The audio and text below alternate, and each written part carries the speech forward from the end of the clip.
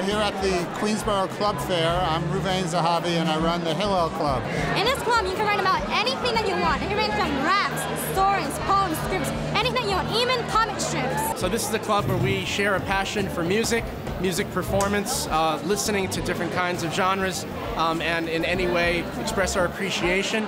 I represent the Stock Investment Club, and I think that for every student it's going to be beneficial to learn anything about investments for their life ahead, that they can manage their own money. Hello, my name is Shabab Hussain. I'm the current president of the Muslim Student Association. We hold events pertaining to religion, religious development, career development, and just overall life development. So we're Drama Society. We're a club that just likes to have fun and express ourselves throughout acting, through any kind of theater, whether it's playwriting or just reading plays or acting, dramaturgy, whatever you like to do, just come join us. We're here to have fun and we accept all. We're the Caribbean Culture Club.